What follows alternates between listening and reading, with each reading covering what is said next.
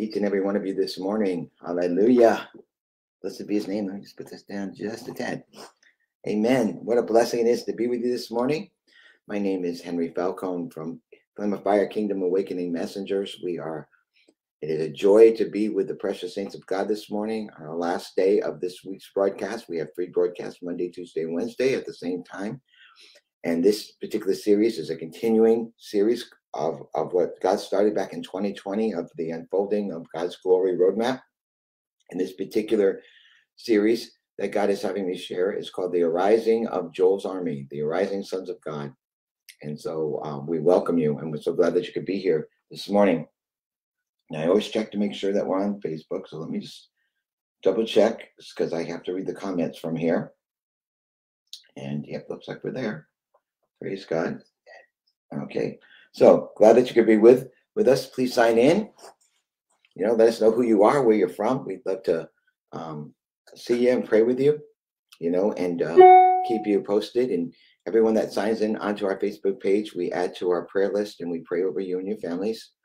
And we are always here for that. So please know that this love work of the Lord is here for you. And if we can serve you anyway, pray for you, help you, please, contact us, let us know. And at the end of the broadcast, we'll put on the information that you may need, to write to us, email to us, my personal email, and as well as our website and all that good information. Good morning, Danetta. Good to see you, my sister.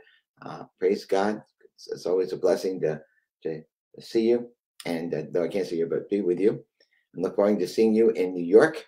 That's right. We'll be going to New York on May 2nd through the 7th, 2022 for our New York, Greater New York Schenectady Divine Convergence. And so hopefully those of you that have been watching our broadcast or reading our Facebook, you'll come out to this special gathering of the Lord where we just seek the face of God. He's the only agenda. That's what he asked me to do back in 2020. He said, Henry, I just want you to come, I want you to come and meet with me. And he said, I want you to come and meet with me. So I'm going to reveal myself to you. And the first one as your bridegroom king. And, and he says, and I'm the agenda, seeking my face. There's no other agenda but seeking me.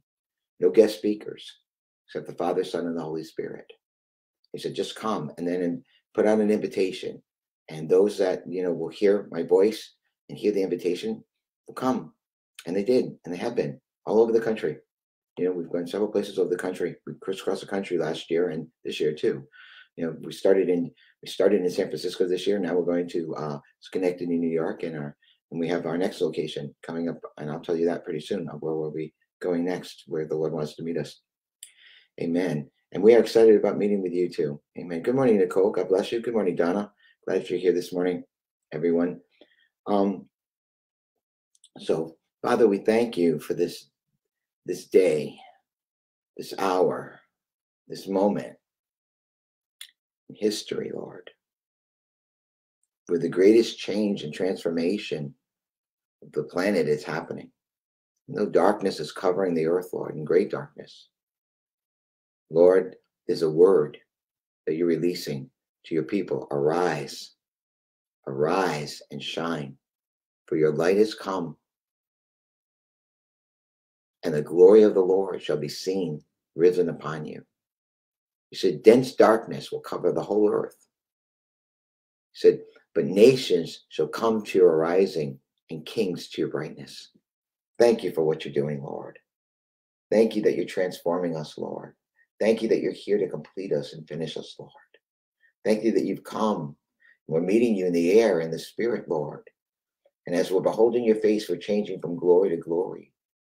Lord, as you come like a refiner's fire and fuller's soap, where, Lord, these areas of our life, weaknesses, bruises, hurts, wounds, Lord, everything that's not like you are coming into your fiery feet. And as a refining fire, you're refining us and you're removing the dross like gold and silver, that we be pure gold and silver, that we might bring offerings of righteousness to you, God. And we thank you for your end time work. We thank you for your finishing work. We thank you that you're the Omega God this morning and you're completing us. We thank you that, Lord, that in Philippians 1:6, you said, Lord, that he that has begun this good work in you will be, and you are faithful to complete it in us, even to the day of Christ, which is where we are now, Lord. Thank you for completing us. Thank you that you're working where we can't see. Thank you you're changing us while we're sleeping, while we're walking, Lord. The things that we need to see, you show us and you remove. The things that we don't need to see, you're removing it, Lord, by your love, by your glory, filling us, Lord, your pure holy love, melting us like wax before you, God. We thank you for your manifested presence. We thank you for your parousia, your surrounding glory. We thank you, Lord, for all you are. We thank you that you're opening up our eyes and we're seeing you, Jesus, as you want to be known in this day, in this hour. As we walk in the book of Revelations, you're appearing to us, Lord, as a King of glory with eyes of fire, your face like the noonday sun, your hair as white as snow. Lord, a double-edged sword coming out of your mouth. You're holding the 7 stars, the 7 churches, the church age in your hand. Your white robes are glistening white, and you have a gold sash, Lord, around your waist, representing glory. And your feet are burning like an oven. And today your voice is like a war trumpet. I thank you that you're revealing yourself to us as the King of glory. Open our eyes to see you today as the King of glory. Open up our hearts so that we would let the King of glory come in, as it says in Psalm 24. Lord, let us lift up our heads and let us lift up our gates, Lord, and let you, the King of glory, come in. And I declare today, who is the King of glory? Who is the one that's standing there waiting for us to open the door and come in and sup with us and us with him? Who is that King? The King of glory, the Lord strong and mighty, the Lord strong in battle, the Lord of hosts. You are the King of glory. May we come into that oneness, Lord, as seeing you as the Lion of the tribe of Judah, the finisher, the Omega God.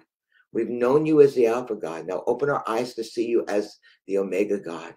Open us to see you and let us be able to receive all your finishing work that you said you would do on the 3rd day. You said you've come to finish your course, and that's what we want. We want you to complete us, Lord, so that this corruptible can be put off, so we can put on the incorruptible, Lord.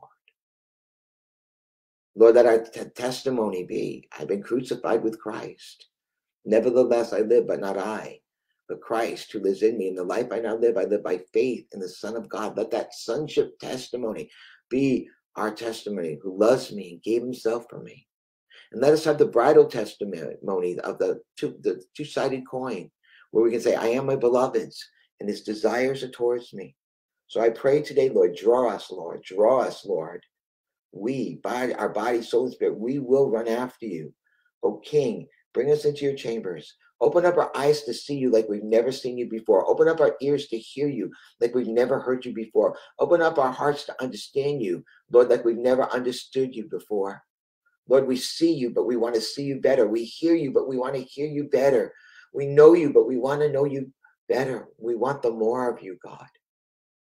So, Lord, I thank you today when we pray for a fish, you won't give us a stone. Or when we pray for bread, you won't give us a serpent. So, Lord, I thank you that right now we receive by faith everything that we're asking of you today, God. And to you who can do exceedingly above all that we can think or ask, to you, Lord, be all the glory. In Jesus' name, amen. Thank you, Lord. Thank you, Lord. Amen. Now, I want to answer some questions today, for some folks that I feel like the Lord is saying, are you, they can say, are you against people going to church? Of course not. Of course not. I'm against people going to church. It says, forsake not the gathering of the believers. Okay. Are you against going to church? Absolutely not. But what I'm trying to say is, what I've been trying to share to you is, what does it mean to gather together? And in 1 Corinthians 14:26 says that when you gather together, everyone have something, a psalm, a hymn, a doctrine, a teaching, so that the whole body can be built up. So let the whole body function. If you read 1 Corinthians 14:26, it says, let them function. Let the prophets speak. Let the tongues come, interpretations. The gathering of the saints is to be much more, okay, than going in and having a six songs, 20 minutes of announcements, a 40-minute message, okay, 10 minutes of offering, and 30 minutes of praying for people to try to get them out in 2 hours so that they can go about their business. If that's what going to church means, If that's what the Lord says is the structure that he wants to meet his people with, then I would say yes. But I believe that structure that we've been using for years and years and years and years and years actually now is hindering people from becoming who they are in the Lord. It's not the gathering of the saints together or the gathering of the church together. It's what we do when we gather together that the Lord's been addressing. He's trying to show us that there's a new wineskin of our gathering together. We must gather together. It's beautiful to gather together with the Lord. It's just when we gather together with the Lord, what are we doing? Are we teaching people that they come, that this is what they can endure? This is what the Lord looks like when we gather together. Everybody sit down. Everybody stand up. Everybody sit down. Everybody stand up. Somebody share a testimony. Okay, here's the song services. And we listen to the Christian radio and we hear the latest songs from Bethel or whoever your favorite group are, and we practice it so that we can sound like them. And then we bring that worship that's current and relevant, that relates to people, to the people. And then we want to make sure that the church is culturally relevant, that we're reaching people on their terms and on their ways. Is that what Jesus did? Really? Is that what he did? Did he become like the world to teach them of his kingdom? Did he bring the things of the world into his message and his workings? I don't think so. So it's not about the gathering. It's about what we do, what our priorities do. And it can become what started out so beautiful. I was talking to Donna with this morning, and I just want you to think about this question. Do you think when they gathered together in the caves, where they were hiding, and they were gathering together, worshiping the Lord, listening for his word, listening what the apostles' doctrine was and teaching, do you think when they left that meeting, did they say these questions? Boy, wasn't that a good service? Boy, worship was great today. Boy, that message was spot on. Do you think that was a conversation of what happened when they left the presence of the Lord? Do you think that when they got up, that they said, oh, wow, are we going to church today? And do you think that when they gathered together that their priorities was to go and to hear a message and then go about living life as usual? Or did they come because they were in love with God? Did they come because they wanted to hear more about him, see him, know him from those that have walked with him and talked with him? Did they want to hear his words of what the kingdom of God was, what life was about the message, that the message of love and loving and experiencing that love together in pure holy worship?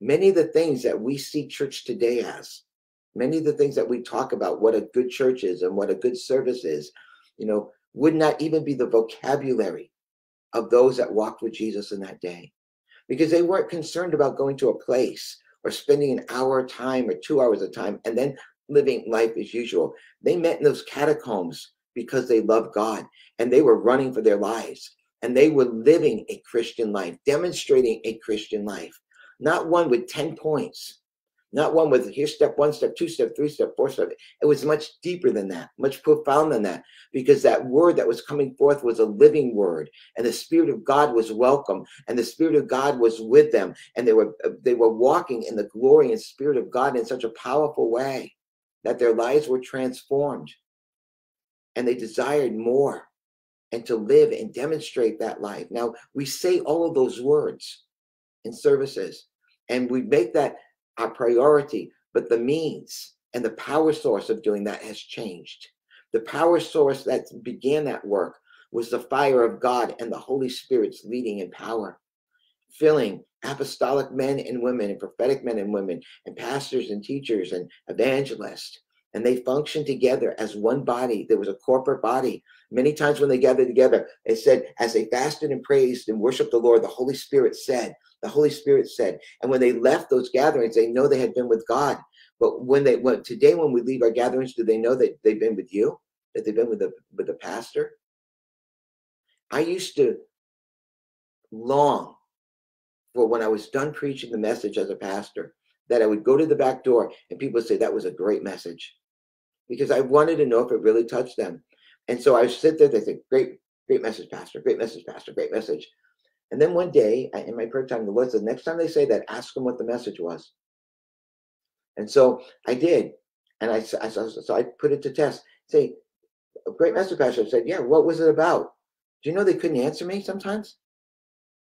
They only got part of it. Did they really hear? And what was I doing? I put everything in place that I was taught. I had the worship team. We had the youth group. You can ask Donna. We had senior ministry. We had every single ministry in place. We let the Lord move. We let the Holy Spirit operate. Okay. But the goal, I would stay in the back. I got the worship team and I'd wait for the high point of the message and come out and then take over the microphone and sing with everybody. And then the focus was the message I was going to bring to the people. That was the whole focus point of what was God going to say to us through this message. And can you believe that I had a true prophet of God come in and look me in the face? And I know many don't want to hear this, and you don't have to, but I'm going to say it anyways. He looked me at the face, said, Brother Henry, said, no longer are you going to produce an Ishmael, but you're going to produce an Isaac after your own kind. But the Lord is coming to this church, and he's going to uproot the foundation. And many are going to have an opportunity to be a Judas to this ministry, and many are going to leave. And you're going to be in your office crying and weeping, say, Lord, they've all gone. They've all gone.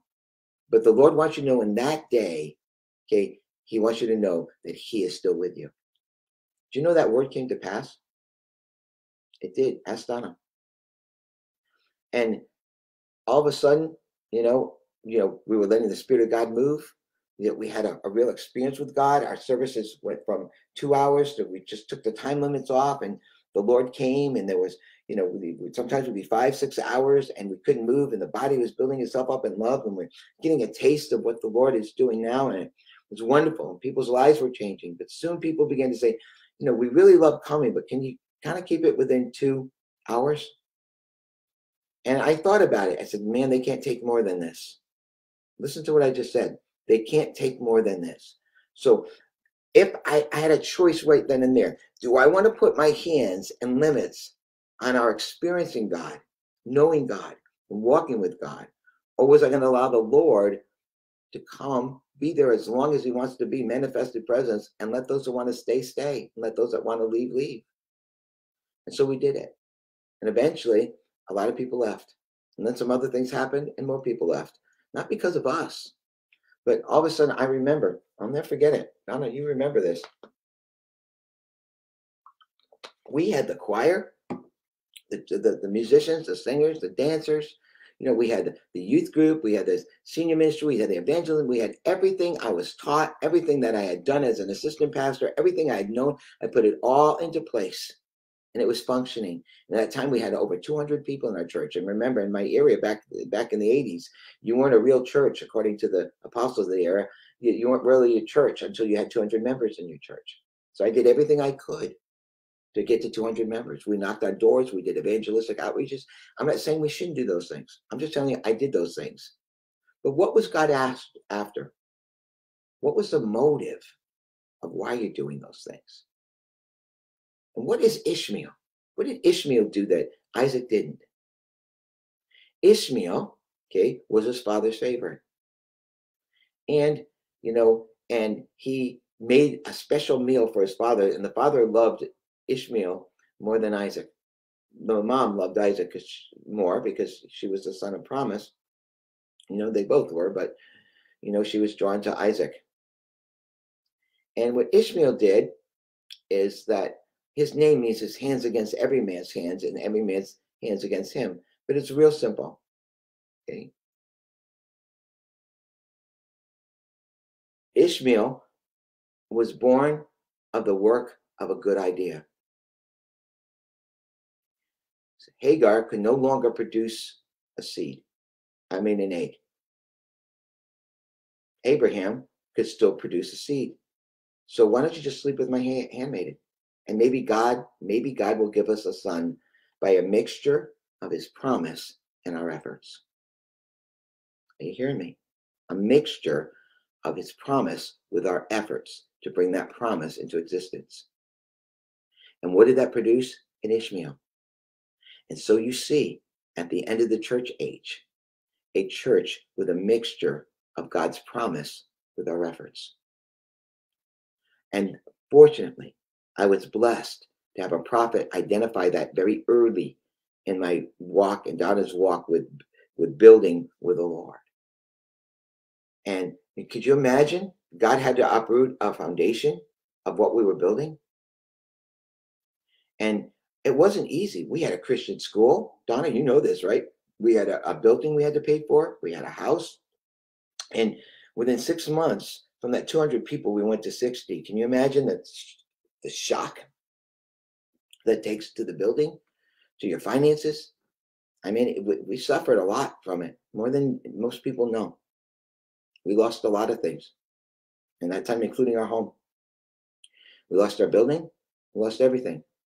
And I can remember when the two elders, came, and they were so close to us and our families. Our kids were knitted together. We were knitted together. They walked in my office and they said, "Brother Henry, we're leaving."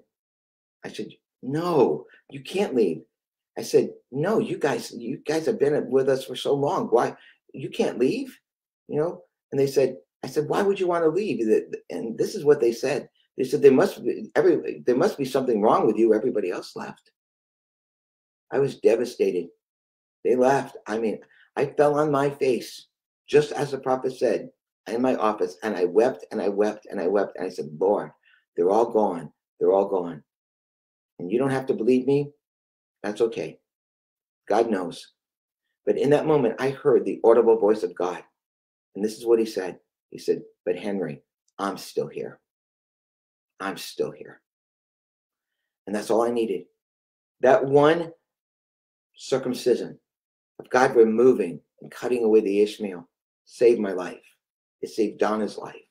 It saved us from so much of the artificial stuff that men have brought into the church.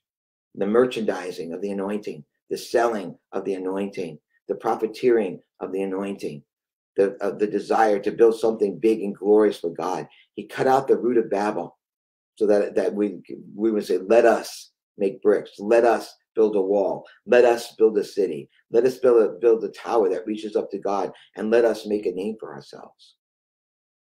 What is Ishmael? It's the promise of God worked in the flesh. It's the promise of God. It's the word of God worked in your own flesh. And what that really produces is compromise. What that really produces is lukewarmness, because it's a mixture of flesh and spirit. And that's exactly where the church is at the end of the church age. A combination of God's word, of what he said, worked in our own efforts, and our efforts to produce a child, to produce sons and daughters.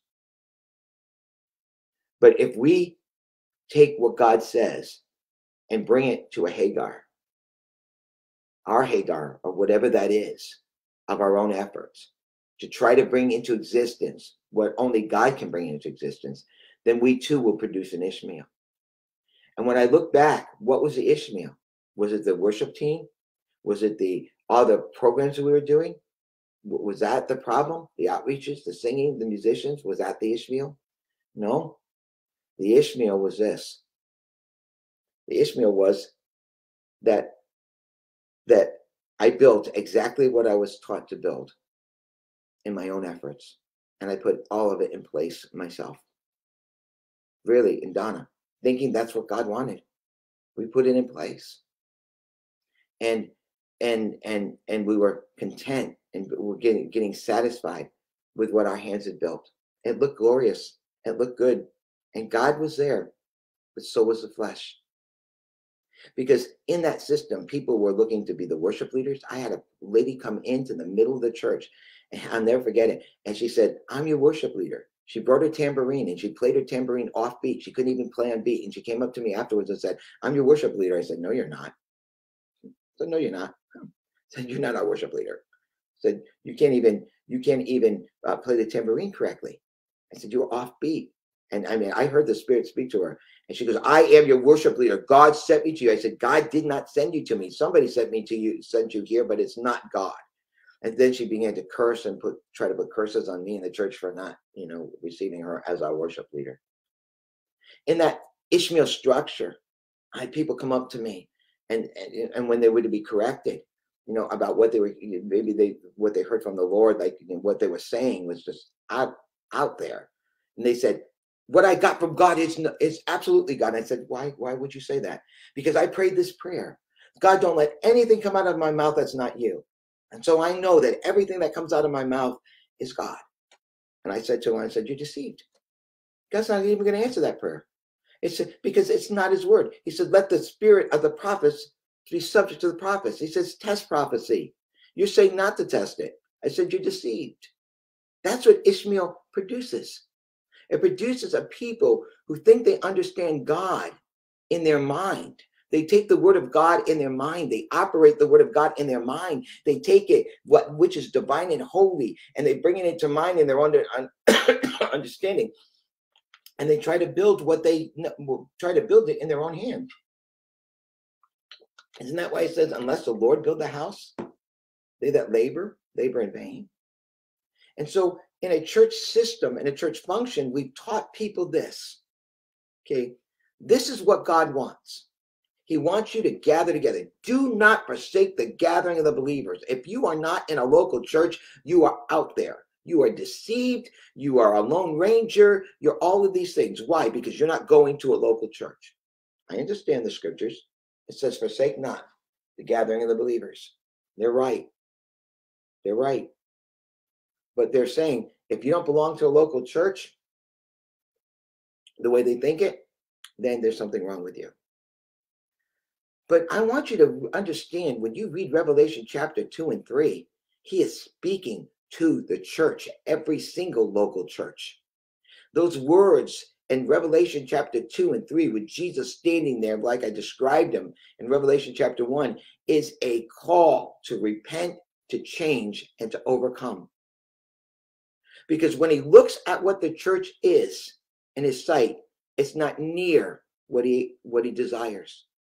And it starts in Revelation chapter 2, in the book of Ephesians, where we're in the book of to the church of Ephesus. He says these words.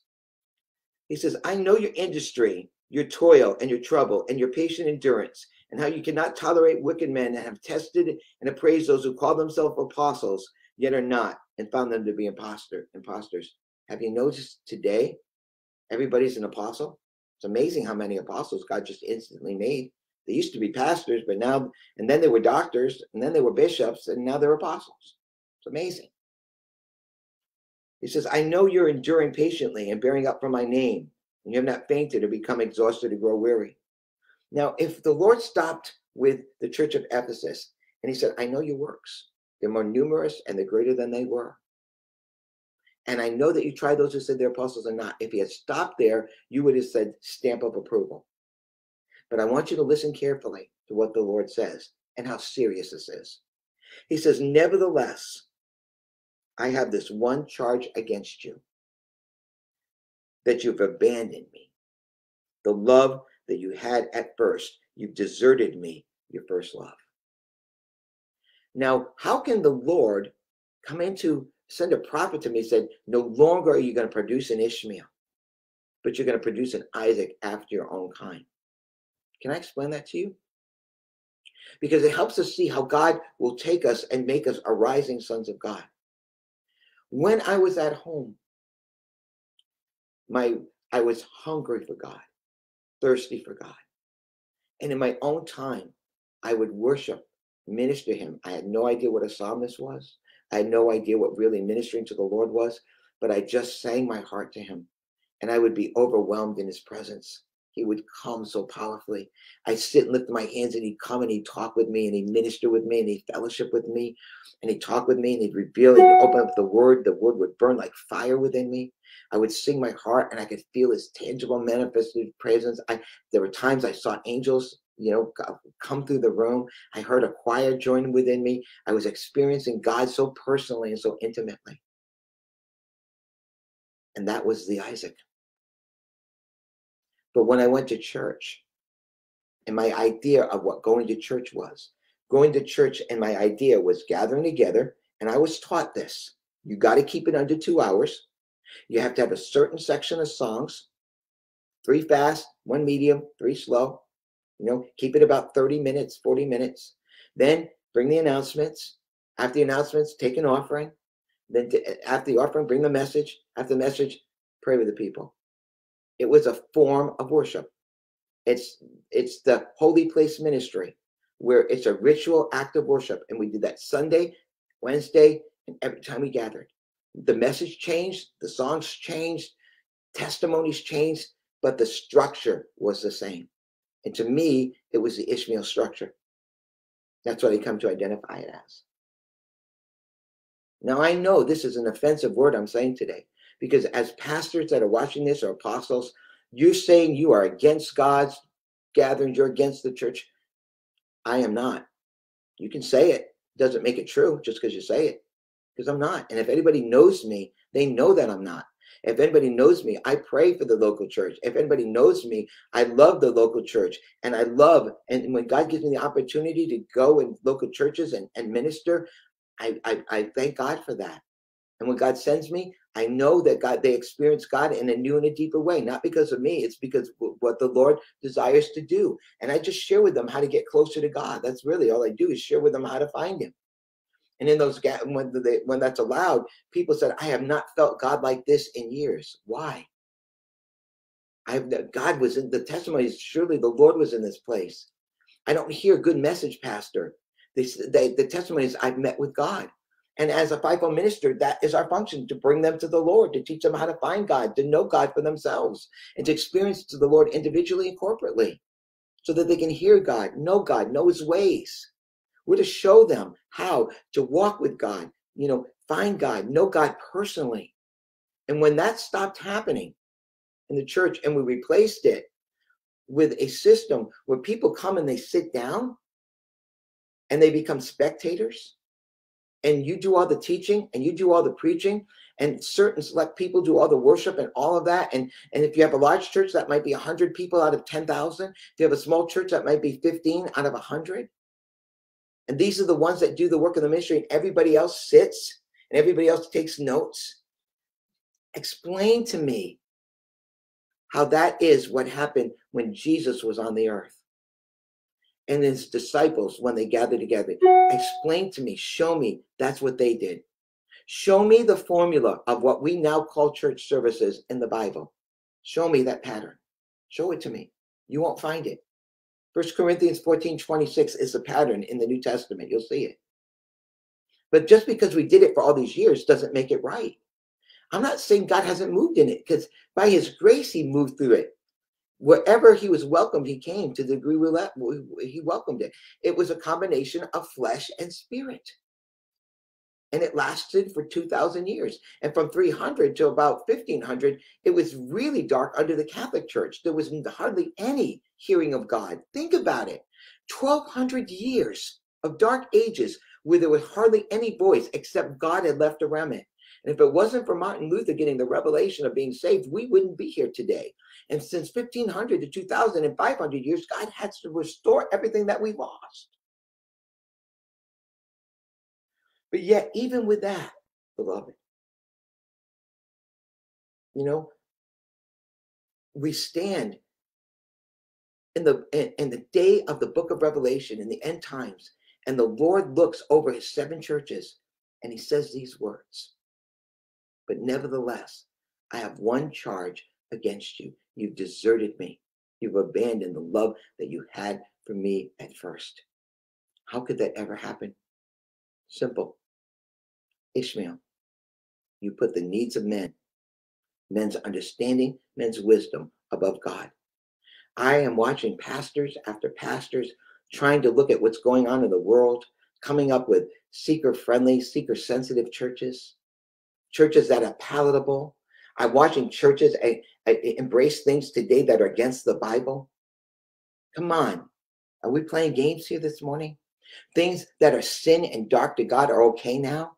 We don't have to preach against the sin of fornication and all the other kind of things that are out there. And I understand, I picked that one. But you could say lying. Yeah, you're right. You're right. All of them are sin. That's the whole point. That's the whole point.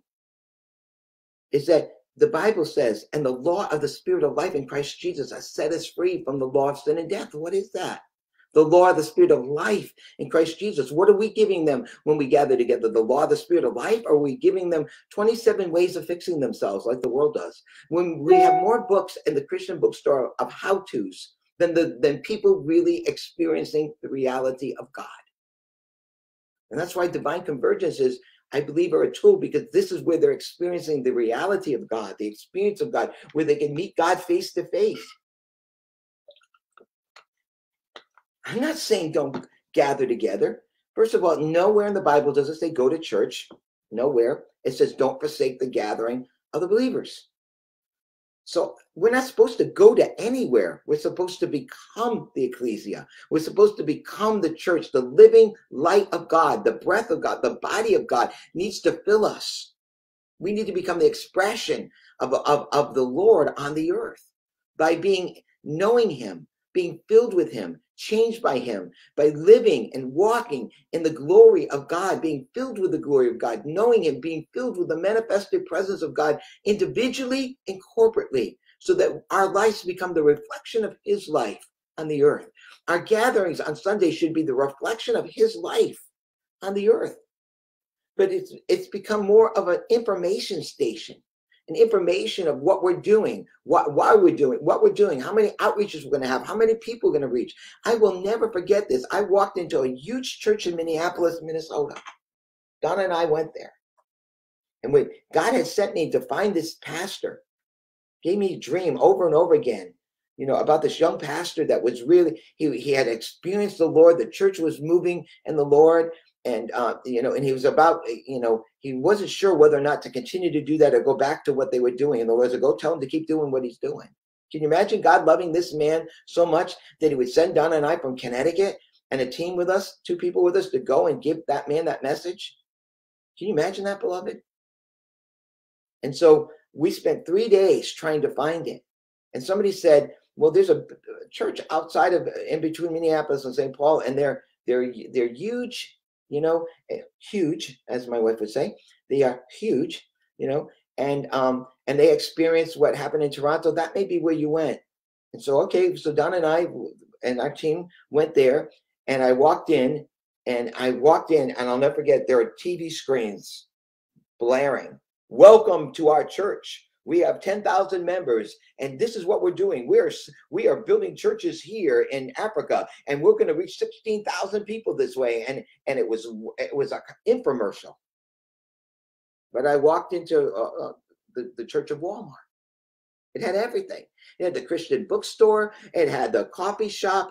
It had everything you would ever want. If you're a pastor and you're looking at church from man's eyes of what successful is, this is it. This is success. Look at all the people. We listened to the choir. I mean, they had a pit. They had an orchestra pit. They had like 200 people singing, and they sounded like Hillsong. It was, technically it was beautiful. But when we walked in, not one person said hello to us. Not one. And Donna said, this isn't it. And she walks out. I'm not staying. And her and the other sister went out, and me and the brother said, let's just stay a little longer, because maybe we're going to meet somebody here that maybe God will show us. Well, we stayed about 10 more minutes, and we walked out. And now we have to go home tomorrow. And I was really discouraged. I said, I really missed it. I mean, Lord, I thought I really thought this was you. You sent us out before, and it's always happened.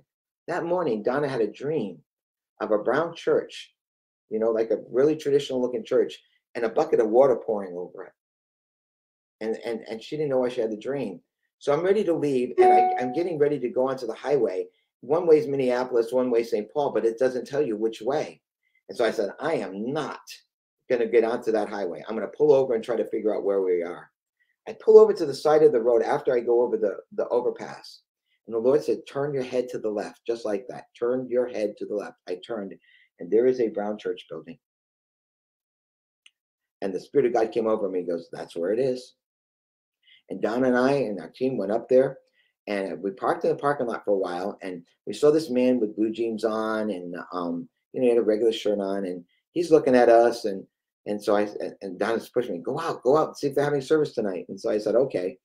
And so I said, hey, how you doing? I said, is there service tonight? And he kind of goes, well, I wouldn't necessarily call it service. He said, but what we're going to do is we're going to come spend time in the presence of the Lord, and we're going to worship him and kind of just let, see what the Lord wants to do. He said, you can come in if you want to. I said, we'd love to. So there was about 10 people come in, and he's ready to start. He welcomes everybody. He said, listen, we're just going to spend time loving on the Lord. And this little older man comes out with his blue jeans and his, he's got one of those, what do they call those things, with the straps? I forgot what they call them, overalls, whatever. And he sits down and he starts playing. There's a river flowing. God's presence comes. I just left the church of 10,000. I just left what man would dream where God would be. And the presence of God comes here, and they sing and they worship. I'm sitting there, and the Lord speaks to me. And you know what he says? He says, the pastor's checking you out. He's asking me about you. He's asking me why you're here. He's going to ask you to come up and preach and share what I give you. When he asks you, just ask him to do one thing. He said, when he asks you, ask him if they will pray for you and your team when you leave. Sure enough, Donna, you're my witness to this. He finishes worship. He says, Brother Henry, I've never done this before in my life. He says, but I was checking you out. He said those words, I am checking you out in the spirit. I asked God why you were here. God told me he sent you here and that you have a message and a word from us. And I never do this. I don't let anybody ever get behind my pulpit that I don't know. But God sent you here. Would you please bring the message God sent you here for? I just began to weep. I said, I will, but will you pray for us when we're done? He said, absolutely. And I brought with him the word and the message that God gave me to him and said, brother, what you're doing is the heart of God. He sent me all the way from Connecticut, when I lived in Connecticut, to bring this word to you in the church. That's how much he loves you. That's how important what you are doing is, that you are breaking out of that structure. You're breaking out of that structure of 6 songs, everything I just talked about.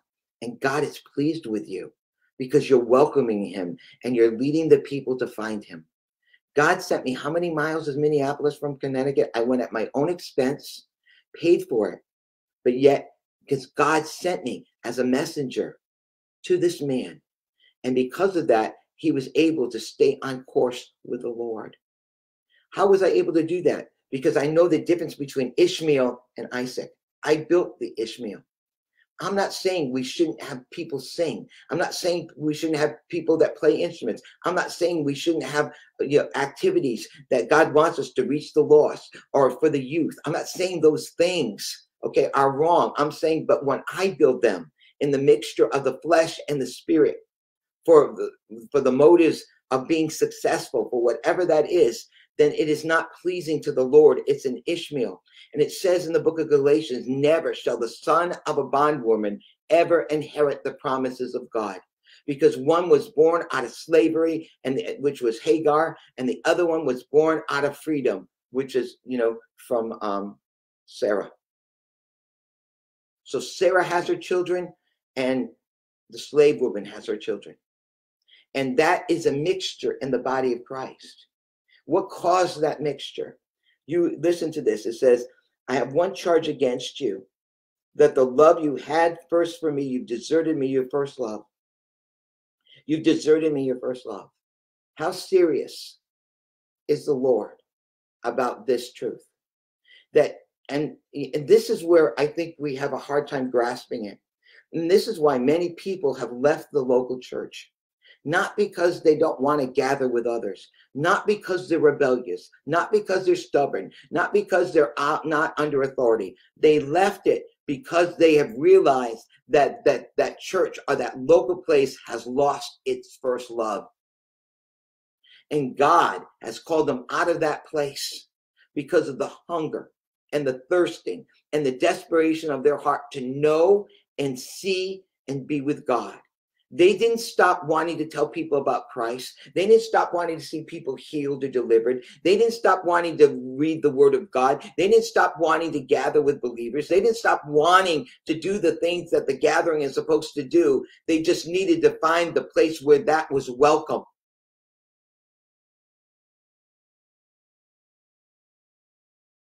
They had to find a place where that was welcome. So to label them rebellious and to label them, out of order and not under authority is such a detriment, and it hurts the body of Christ. It hurts the saints of the Lord who are passionately seeking the Lord. And just because God called them out of a place like in Sardis, a church like Sardis that had a reputation of that's alive and dead, or they called them out of a church of Thyatira where they were tolerating the spirit of Jezebel, where that false prophet's voice was speaking, and all type of sexual sin like you see today is accepted and welcome, and they eat food sacrificed to idols, just because God called them out of that type of church system. Or one that was lukewarm, ready to be spewed out of the mouth of God, or one that lost its first love, does not make them rebellious. It does not make them not under God's authority. They're just not under demonic authority, or a mixture of God's authority and man's authority. Say what you want. Call me crazy if you want to. But I'm telling you, God is not bringing this end time harvest into the church that we see in Revelation chapter 2 and chapter 3 that will not repent. Because the last word of Revelation chapter 3 is not everything's fine and dandy. I'm in love with your church, the way you're doing things. I'm in love with all that you're doing. I see some things that are good, but if you really get to the nitty gritty, if you keep these things amidst of you, I will fight against you with the sword of my mouth. I will remove my candlestick from you. I will take what you have and remove that from you. I will spew you out of my mouth. I know we don't want to hear that word. I know it's an offensive word, but it's the truth. It's Jesus, the King of glory, standing in the midst of the church with eyes like fire, who can see the pure motives of the heart. Why are you doing what you're doing? Why have these things come into my house? Why have you brought these things? And this is like Jesus standing in the house, giving us a chance to overthrow the money changers and the lenders. If he did it in the natural in his day, and he drove them out, and he said, my house shall be a house of prayer, but you have made it a den of thieves. If he did that in his house in that day, what would stop him from doing it in his house in this day if we've done the same thing? Why is that offensive to you, pastor and leader? Why is that offensive to you, Christian brother or sister? Am I saying I'm against the assembling of believers? Does this sound like I'm against anybody? I am not. And neither is the Lord. He is for us. He's just telling us the truth we don't want to hear. He's just telling us our spiritual condition we don't want to see. Because it says, to them I speak in parables, because they have eyes to see, but they don't see. They have ears to hear, but they don't hear. They have hearts to understand, but they don't understand. So I speak to you, and I speak to you in the secrets. He says, to you it is to be made known the secrets and the mysteries of the kingdom, but to them I speak in parables. Ezekiel 44 is exactly right, and 42 as well. Exactly. Do I sound like I'm against somebody? Am I trying to hurt you? Is this hurting you? Do you think it was easy for me to hear? And the prophet said it in front of everybody. He didn't even take me off to the back room to tell me it. Right, Donna? And I said, Lord, why did you have to say it in front of everybody? And you know what his answer was? I mean, you want to hear an answer that you may not be ready to hear? He says, because you built it in front of everybody. And because you built it in front of everybody, I had to say it in front of everybody. Wow. But I knew in here he was right. I didn't know why it was right. I don't think Donna knew why it was right. He said, no longer are you going to produce an Ishmael. What's Ishmael? Taking the promise of God and bringing it into your intellectual mind and then trying to make it happen. God wants to do evangelism. But what does the evangelism going to look like in the day of the Lord? If you read Isaiah 40, It says, because we're so filled with the glory of God, and the glory of God is being seen risen upon me. It said, nations are going to come to your brightness, and to your rising, and kings to your rising. What does that say? That perhaps that right now, in this time of preparation and positioning, God wants to fill us with his glory. The King of glory wants to come in and be the Lord of hosts, and are allowing him to come in and sup with us, and to change us and finish us and complete us. That glory, that tangible glory, that parousia glory will be seen on us, that will draw all men to him.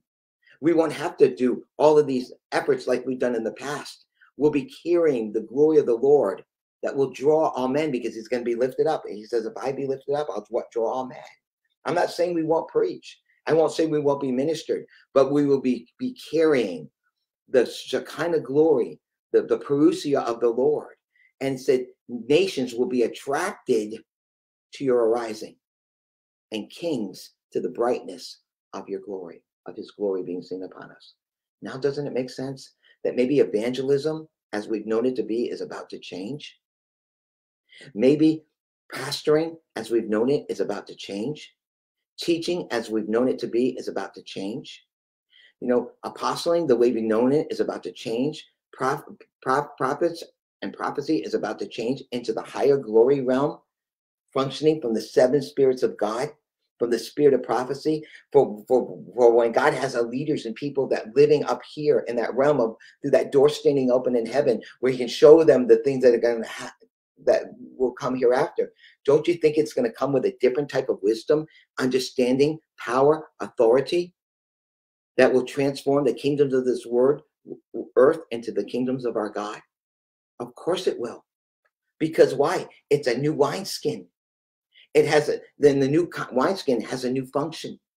It comes with a new hard drive and new software, so that we can overcome the evil one. So we can overcome this world, as Jesus said we're going to overcome, and work with him to transform the kingdoms of this world into the kingdoms of a God, and work with him with his end time purposes. And so if that is true, and it is, then the way we gather together, which is the main part of where people come to gather to hear what God is saying and doing, has to change its form. God has to remove the mixture of flesh and spirit. He has to remove the ritual acts of worship. Now, I have a question for you, pastor, apostle, prophet, teacher, and evangelist. If you looked at last Sunday's service and the Sunday before that, go back to your broadcast and show me where the structure is different. Show me where it's different.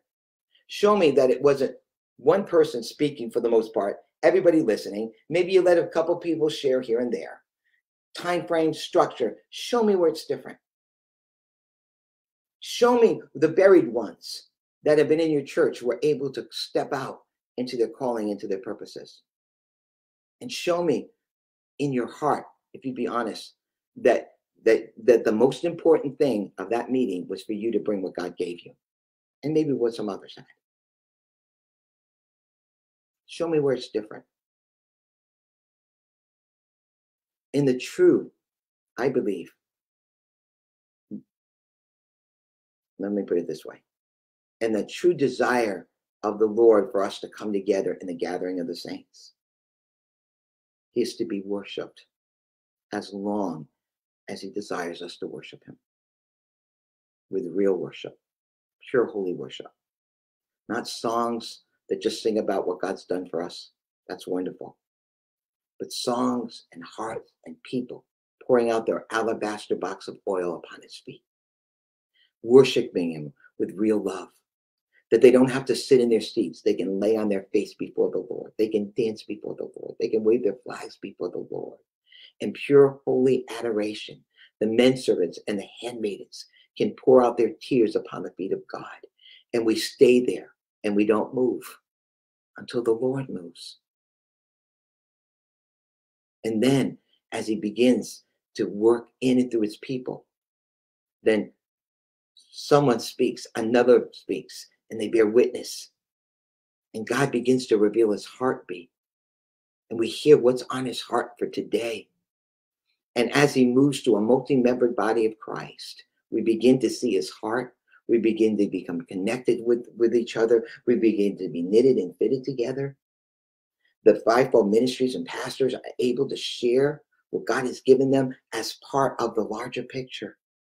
It's not the whole picture or the whole focus. It becomes part of the picture that strengthens, lifts up, gets underneath the body of Christ so that each person that's gathering together, can become and function the way God created them to function.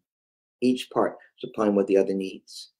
And when they're in that parousia, that presencing of the Lord, that glory realm of God, we're being changed from glory to glory. Each one is getting to see the Lord and know the Lord.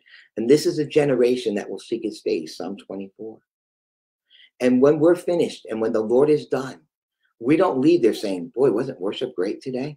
Do you think they did that coming out of those catacombs? Wasn't worship great today? Wasn't that a great message? No, that's not what they said. Because that's focusing on a function or on what you received. When they left that place, they knew they had been with God. They left that place empowered with the Lord. And they didn't say how great worship was or how great the message was. They didn't wait for the apostle to sit at the back there and say, wasn't that a great message, Pastor? The focus wasn't on what men did or didn't do. The focus was on God and what he did. Now, I just described to you what a divine convergence was, by the way. But listen,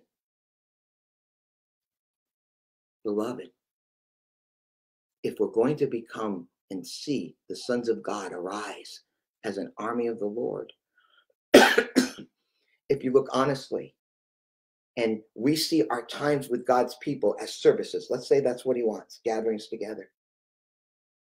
What should really happen in that gathering? Have you asked him?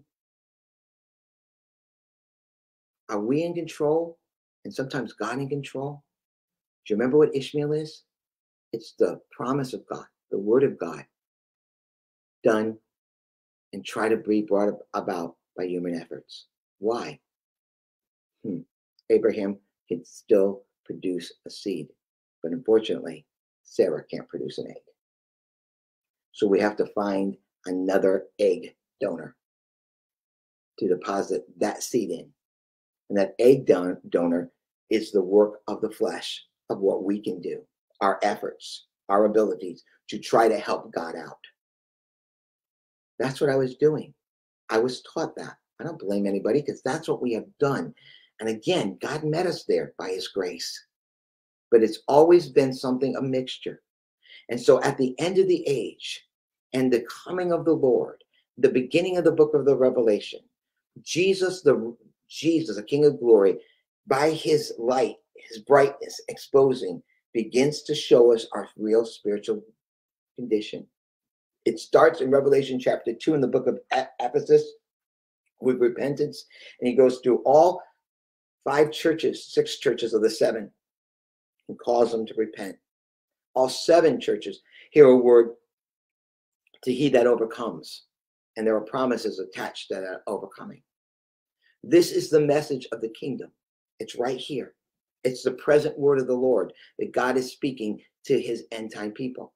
You can reject it, you can deny it, you can not want it, and you can continue to do business as usual. That's your business. That's your choice. But it won't be because that you haven't heard. It won't be because you haven't heard that Jesus is looking at the condition of people. It's not bad to tell you what's wrong. Love tells you what's wrong. Love tells you to fix what's wrong.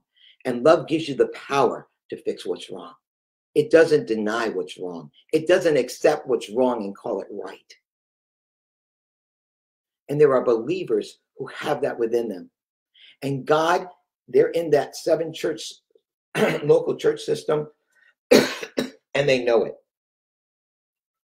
Well, why don't you tell them to stay and pray there until it changes? I can't tell them to do anything.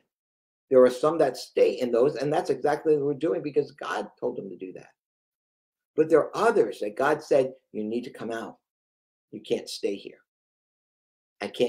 You can't grow in this atmosphere. And they have come out. And they didn't come out because they didn't like the pastor. There are some that did that. Listen, there are people who left because they didn't want correction. They didn't want the authority. They were rebellious. There are those that have been rebellious, that don't want authority. They're out there. They're flakes. They're rebellious. There are some of those. But you don't label everyone that way, because there are those that are not in local churches who are nothing like that. God will deal with those folks.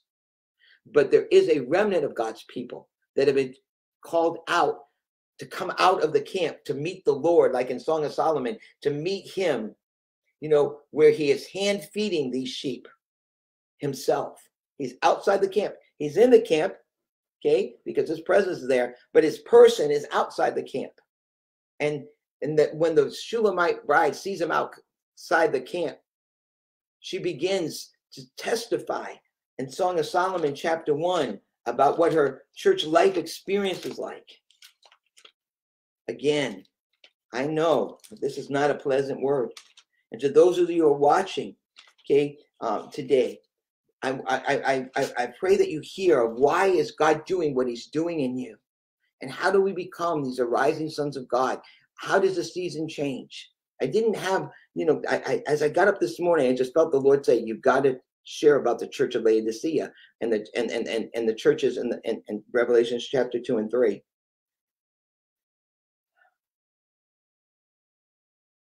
I want to listen to this Song of Solomon chapter 1 and verse 2.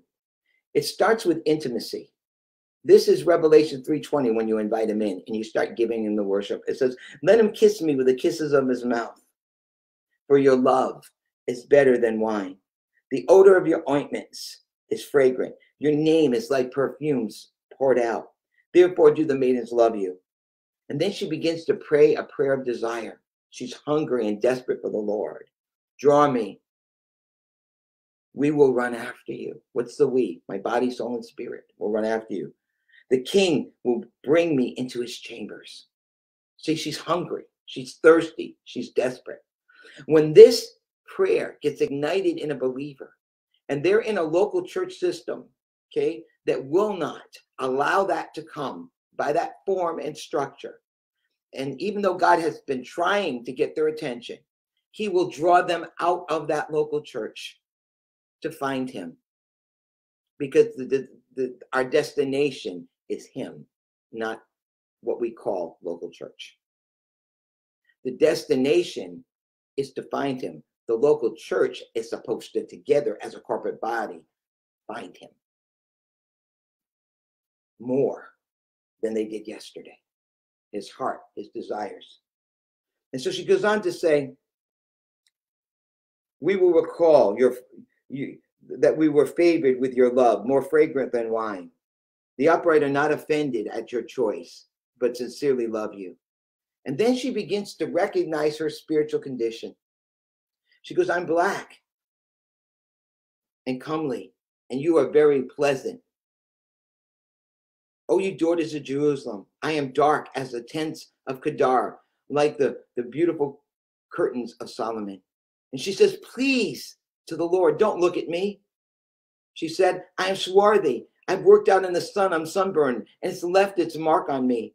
And my stepbrothers, which represent, in this case, the present church leaders, okay, were angry with me. And they made me the keepers of the vineyards. But my own vineyard I have not kept. What is she saying?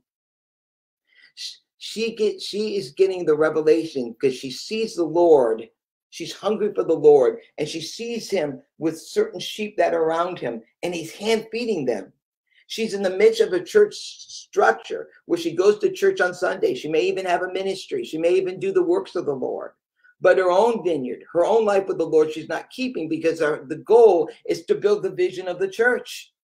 So her own vision, her own developing life. This is not in every local church. Now, there are many good pastors, and forgive me, that's not the right word. There are many pastors and leaders who are teaching people these things locally. So I'm not saying this to everybody, okay? So please understand me. But for the majority who are not doing that, okay, and they're making them to build the vision, and everybody has to become I call it an automaton. Everybody has to speak the same, do the same, build the same, see the same. And if you don't, you're rebellious. If you're not doing these things, if you're not in church every Sunday, you're not faithful. If you don't clean the toilet, you're not faithful. That type of thing. Okay? And so she sees her spiritual conditions that my stepbrothers are angry with me. Why? I'm hungry for God. I don't want an Ishmael. I want to become an Isaac. I want the Isaac. And she sees him. And where is he? Hand feeding certain sheep. How did the sheep get there? Because they desired more of the Lord. And so she says, don't look at me. My stepbrothers were angry with me. And they made me the keeper of the vineyards. They made me the keeper of the vineyards. Notice what they did to put them to work. You're not working hard enough. You're not doing more for God. If you really loved God, you would be working as hard as you can to reach every single person on the planet. And contrast that to what Jesus said. As the voice comes to me, I obey. I only do what is the Father's will, what's pleasing and satisfies his heart. His mission was to save the world, and he did, to those that will accept it. But Jesus' life was not trying to figure out what the Father said and do it in his own understanding. It was to receive the Father, being one with the Father, and doing exactly and only in the way the Father showed him to do it. So there's no Ishmael, just Isaac.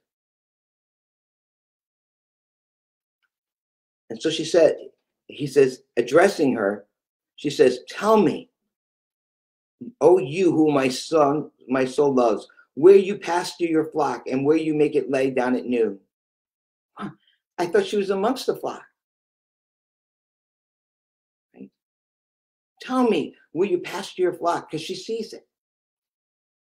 And those that have been drawn out of that church system, that are under those things that are in Revelation chapter 2 and 3, were hungry, and they said to the Lord, where do you pasture your flocks?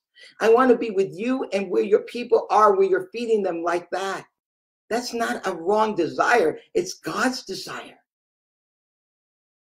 Now, if your church or your ministry is doing that, then God will lead people to you and to that flock, because he's there doing this work. If you do what he asks that way, God will bring them to you and you to them.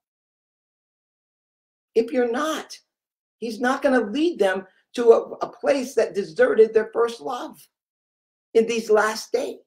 He's not going to lead them to a church that has a reputation that's alive but dead, or tolerating Jezebel, or tolerating the doctrine of Nicolaitans, where we have a clergy above people and everybody else underneath. He said, I hate that. And he's not going to bring them to a church that's lukewarm, ready to be spewed out of his mouth. This end time harvest is coming into his glory, and where the glory of God is filling his people into gatherings that acknowledge his glory and are surrendered to his work in his heart fully, and where the body can function, each part supplying what the other needs. That's where the end time harvest is going to be trusted to. Tell me where you pasture your flock, where it may lie down. For why should I be as a veiled one straying beside the flocks of your companions? Why should I be a veiled one, as if I have to have a veil over my face? Do you know when we look into that face of Jesus, the veil is removed? And we look into that face of Jesus as a mirror, and everyone that does is constantly being changed and transfigured from glory to glory. So if the face of God is our destination, the heart of God our destination, when we gather together, then we will be changed from glory to glory. We will be equipped from glory to glory. We'll be enabled from glory to glory. We will hear the present word of the Lord. God will be able to release a word to us in season, to those that are weary. He'll be able, the word that will come forth from each person's mouth, including the ministers, will be like Jesus speaking to the two men on the road of Emmaus. There'll be like fire that burns within them. It will be a life-changing word from the substance and the reality of who God is. And when they're in that gathering, the left, they will surely say, surely the presence of God is a place. They won't say, good message, Pastor. The testimony will be of Jesus.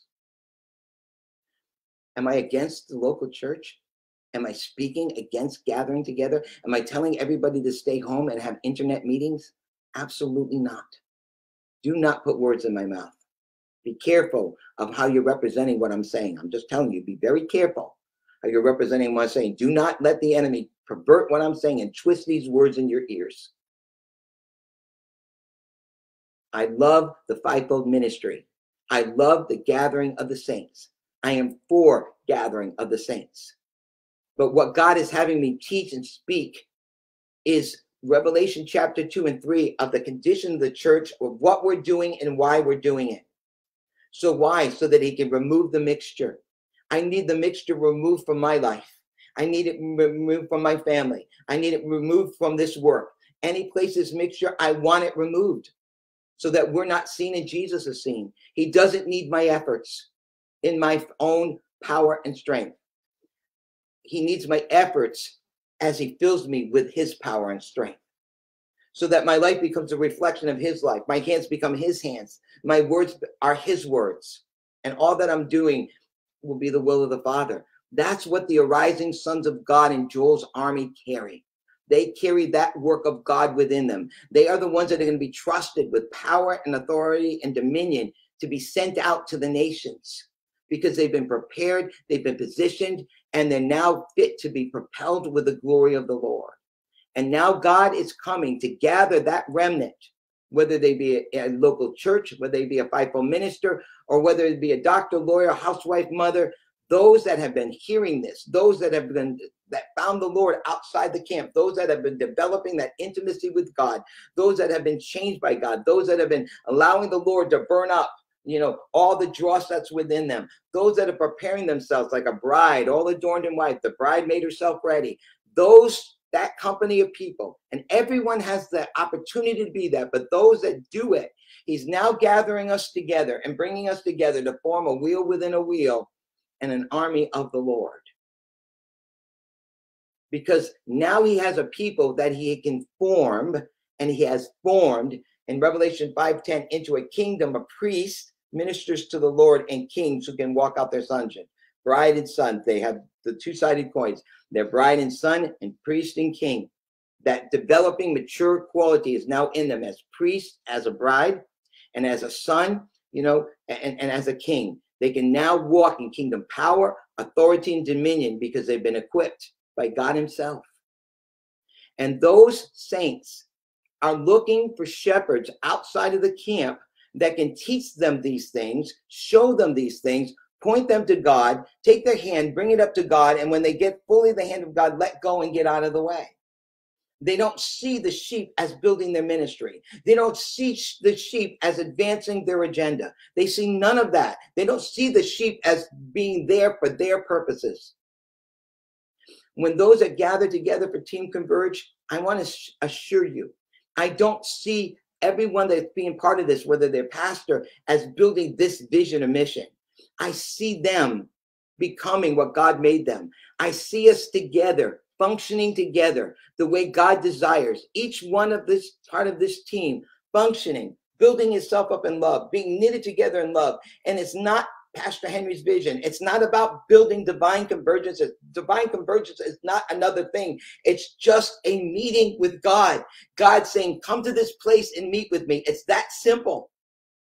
And in that, he can gather these saints. He can gather this remnant, these prepared ones together so that they can function together, operate together the way it was supposed to be, the way that it is to be in the gathering of the believers, where Jesus is the head and we are his body. We minister as in David's tabernacle, the pure holy love of the Lord, and it's rebuilt in our midst. And as we minister the heart of God, God comes and he speaks, and God speaks to each person. God moves to each person, and each one has the freedom to do and express what God has and what God is saying. And it's accurate and it's on point. And if something is a little off, or everybody is teachable and correctable because we're still learning. But we're functioning. We're not sitting. We're not spectators. We're functioning together. Isn't that what it's supposed to be? How is God going to send us as an army if we don't know how to function together? If you think having all those people sit down Sunday after Sunday and take notes is functioning, Beloved, please let God open our eyes to see that's not function. That's service. I guess that's why it calls it services. Because we're serving the one that's bringing us the message.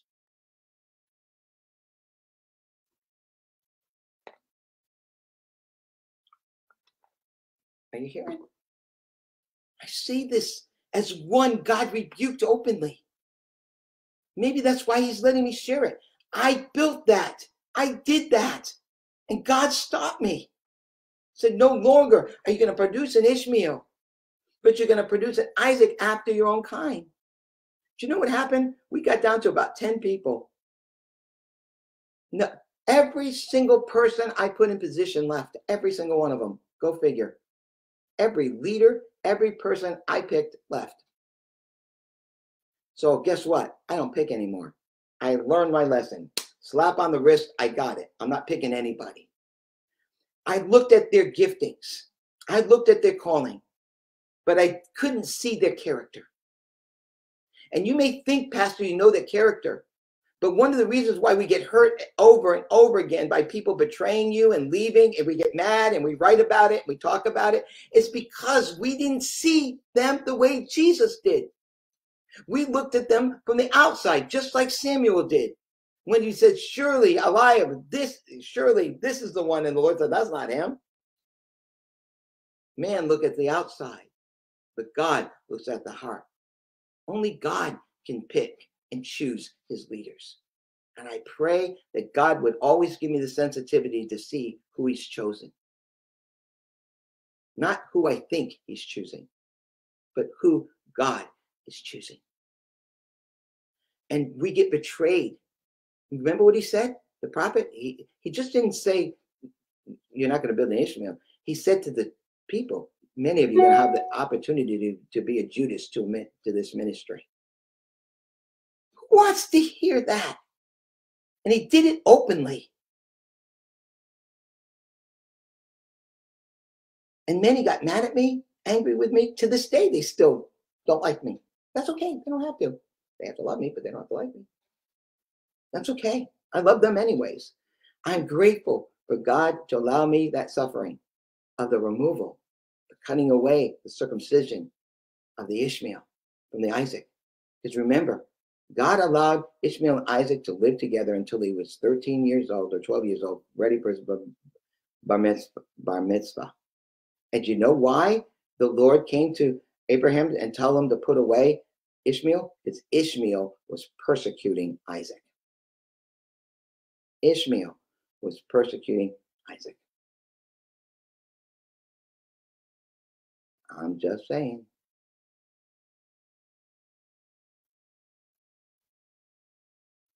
Put away the son of a bondwoman, of what your hands tried to produce in my name. For never what you have produced in my name, trying to bring my word into existence, will you ever inherit the promises of God, including his glory.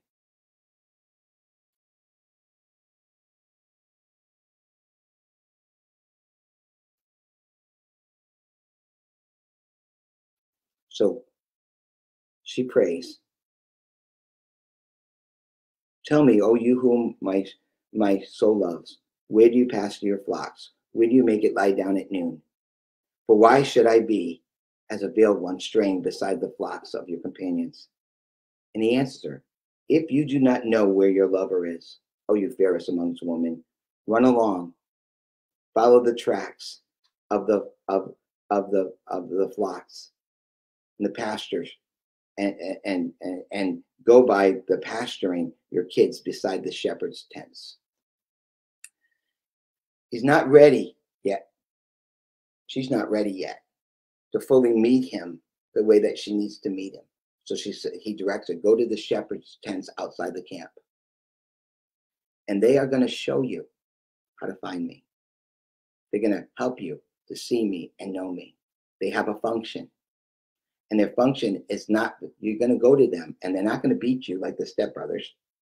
They're not going to make you fulfill their church vision. They're not going to see you as a means to an end. They're going to see you the way I see you. And they're going to help you to grow to know the Lord on your own.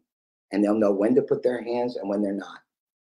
And in that shepherding, the developing relationship of her as a bride to change, she's now able to receive directly from the Lord and through the shepherds who know the ways of God, who have gone before where she has. And those are the spiritual mothers and fathers of the Lord, are the kingdom that God is rising up and maybe causing you to be. So those that are hungry, that realize and want to come out of that church structure system where they have not been able to grow, you'll be able to guide them to the Lord, to find them to the Lord. And notice he sends them to a place of fellowship. It's just different than where she was. So many of those that have been called out didn't stop fellowshipping with people. They just found who they could fellowship with. And they found people on the internet, and they found maybe pastors and ministers and different ways of connecting.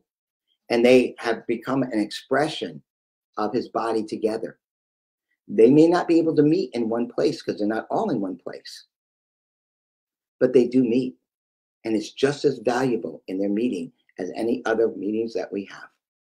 That's why they're not rebellious. That's why they're not stubborn. They've just been drawn out.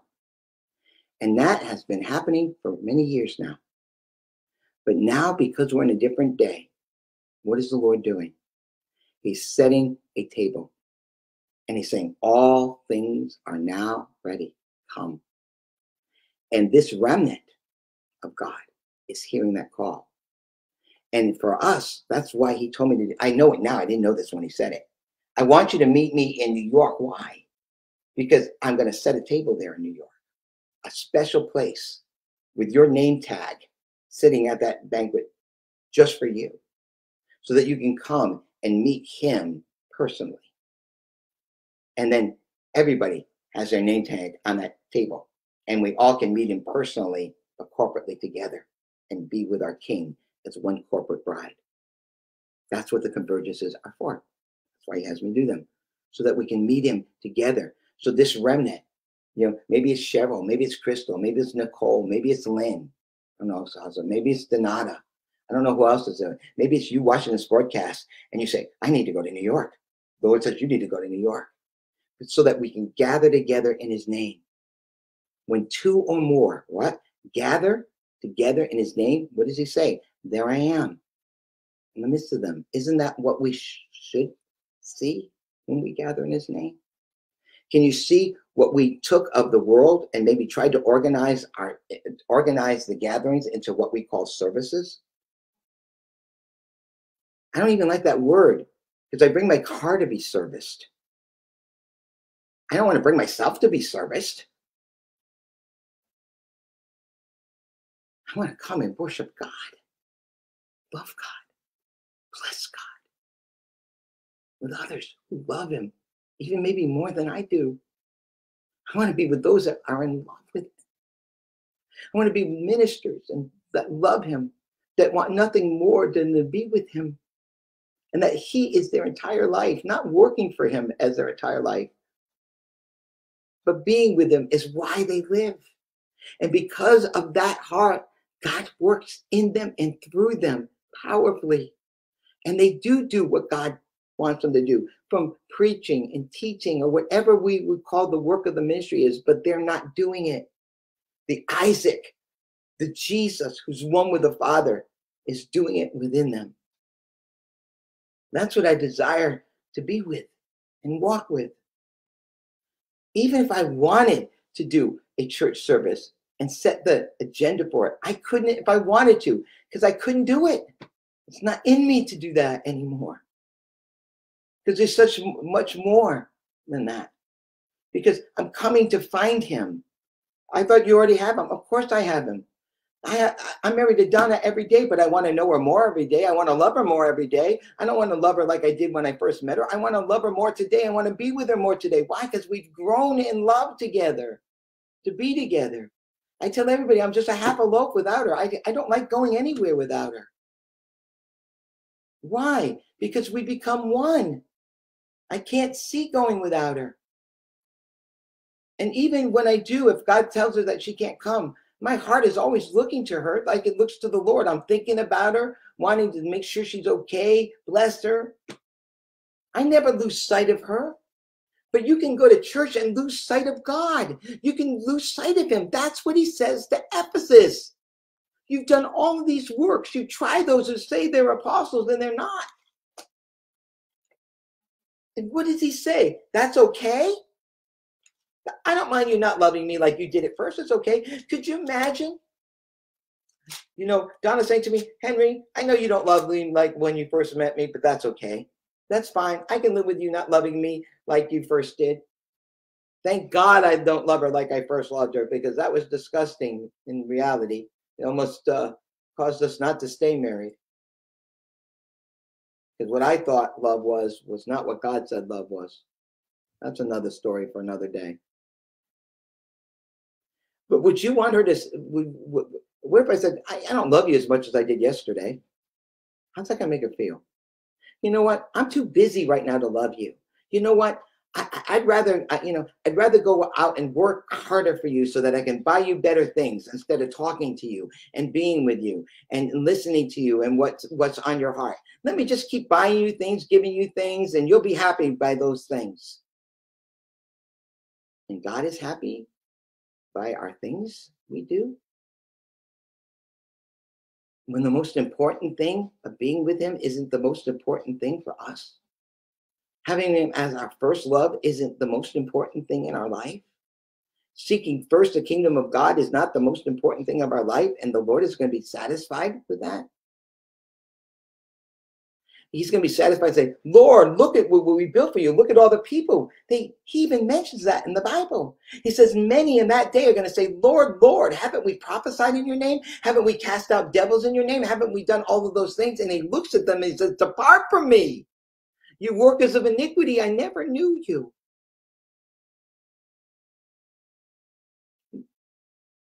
We can't give Cain's offering the best of what we built.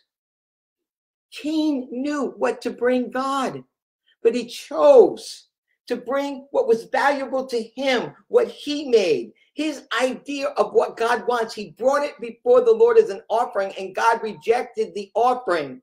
And Cain felt he was rejecting him. God never rejected Cain. He just rejected what he brought to him. 1 Corinthians says, be careful how you build upon the foundation, whether it be, because it's going to be tried by fire. Because whatever you build has to be built upon the true foundation of Jesus Christ, because in the day of fire, it's going to try what you built.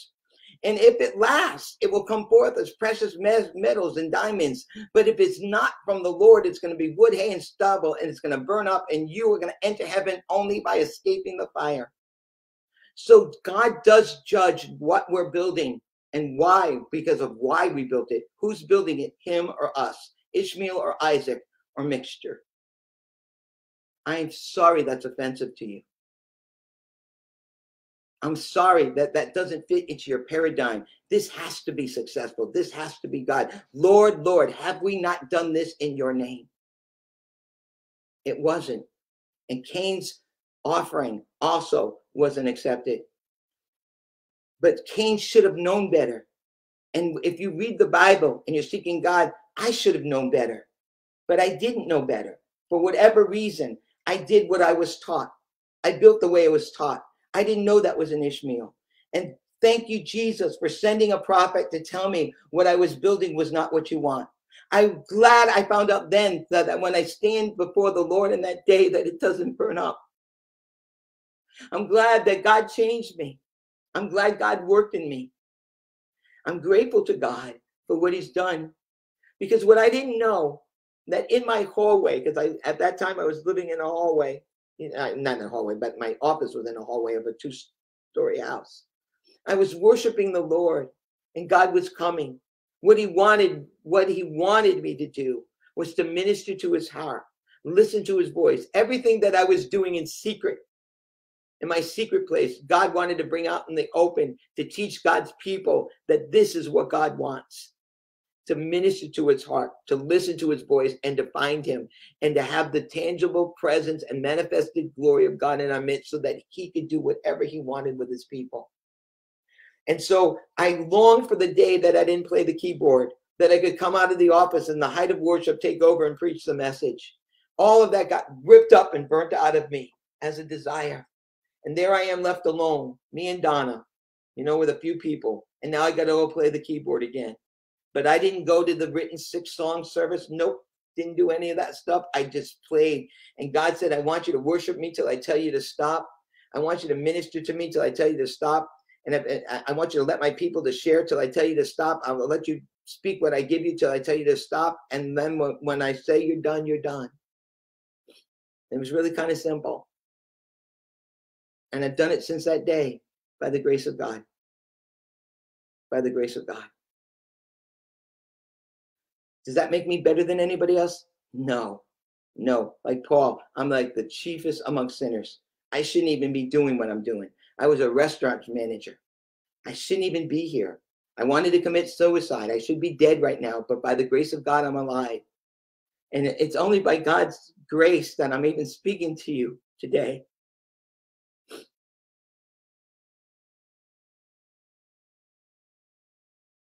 He so loves us, and he so loves his people, and he loves the local church, but he doesn't love the structure that is keeping his people from him. He wants them to see him and know him and find him and be able to function the way God made them in the gathering of his saints, so that he can be seen, glorified in his saints, not glorified in an apostle, not glorified in an individual, but glorified in his saints. That's his desire. He's not mad at us.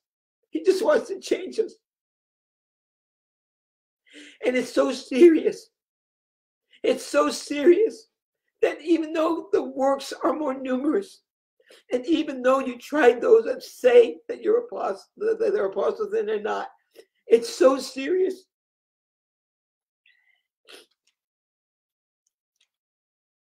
That he says, remember from the heights you have fallen and repent.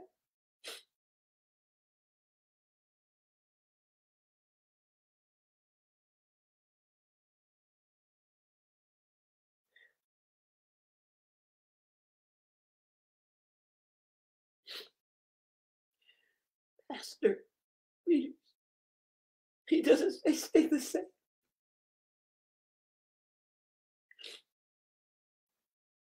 Just like he told Cain, I can't accept this. I love you, but I can't accept what you're bringing me because it's the work of your hands in my name. And no flesh can glory in my sight. So no, go and bring what you know is right. But Cain got angry. He got angry because he felt God was rejecting them. And that's exactly what's happening today. Pastors and leaders are getting angry at this message and this word. And they're getting angry because their worth is attached to what they're bringing. Their worth, their value, their life is attached to the work that they do. And God is trying to separate the work from our worth. If he had understood his worth, he would have brought the same offering that Abel did. And you look at what Abel brought to the Lord. He didn't produce the offering. God did. He watched the sheep. And God wanted a lamb, not the best of a flock, not the best of his crops. Abel didn't make the offering. He just cared for it. Abel was to watch over the offering. And he had a much easier job than Cain did. And that's why Cain was angry. You're accepting that, and you're not accepting this. I have more people in my church than you do. I work harder than you do. We're reaching everybody than you do, and you're accepting that? That's not fair. And now that anger wants to murder the Abels. Isn't it interesting then in the Hall of Fame, Abel's blood to this day is still speaking. I'm just saying. Remember from the heights that you've fallen. Repent. Change your inner man to meet God's will and do the work you previously did when you first knew the Lord. What did you do when you first met the Lord? You fell in love with him and you loved him and you wanted to know him and you were hungry and thirsty for him and you told everybody about him because you were so in love with him. The sin that's in the house of the Lord is that we put the second commandment above the first commandment. We're trying to love one another, as Christ loved us. We're trying to love our neighbor as ourselves. We're putting the needs of men and their needs above the needs of God. We have lost God's need, and he's telling us in the book of Revelation what he needs. Chapter 2 and 3 tells us what God wants and what he expects and what he requires. And if we will obey him and repent and change, he said, to he that overcome, I'll give him a right to sit down on my throne, even as I have overcome and sit down on my Father's throne. That's where the arising sons of God will be found, there, because they will repent and change. And as they repent and change, they're going to be called out of those 7 churches, as we've known them to be, to open up the door to Jesus and have him come in as the King of glory. And as they do sup with him and pour that worship on him, he forms them into a kingdom, a priest and kings unto our God, ready for these end time purposes. So we have a choice. We can hear the word of the Lord, deny this isn't God's word, reject it, that he's not trying to bring correction to the leaders in the house of God, the whole house of God. He says, remember, repent, change your inner man and work to do the works you did previously when you first knew the Lord. But there's an or else.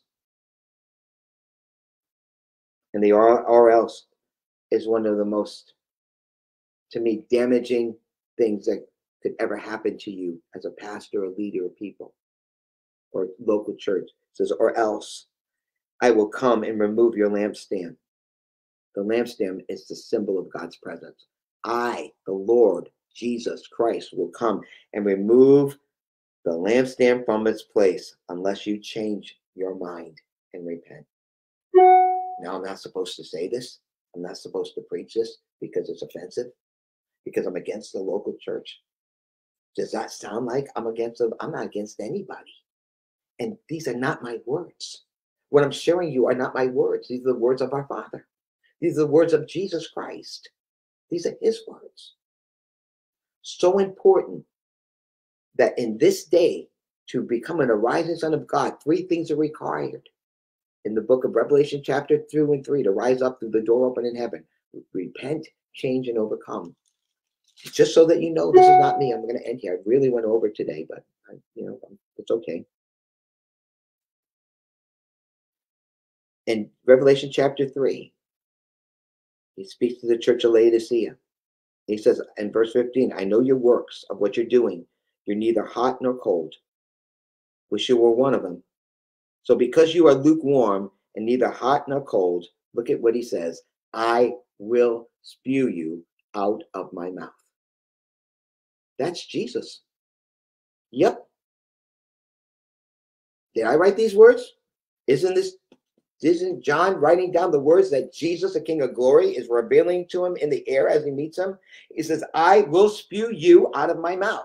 Does he want to spew us out of his mouth? No. He's just telling us what he's going to do if we don't change. I'll remove your candlestick. I'll fight against you with the sword in my mouth. This is us as people. Why?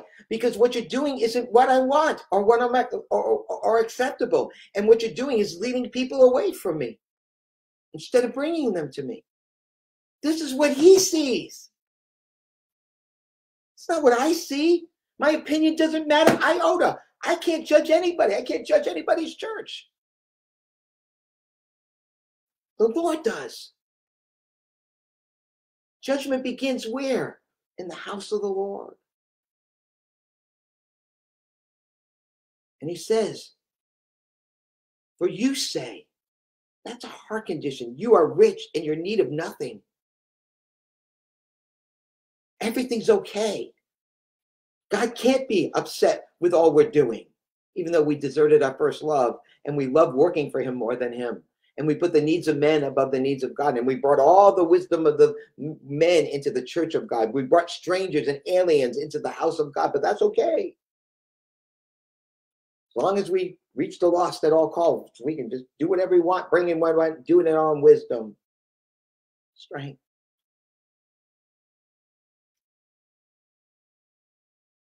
What's he say? For you say you're rich, in need of nothing.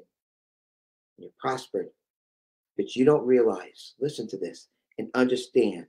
You, church, 7 churches in his hands, last stage church, do not realize and understand that you are wretched, pitiable, poor, blind, and naked. Who's saying that?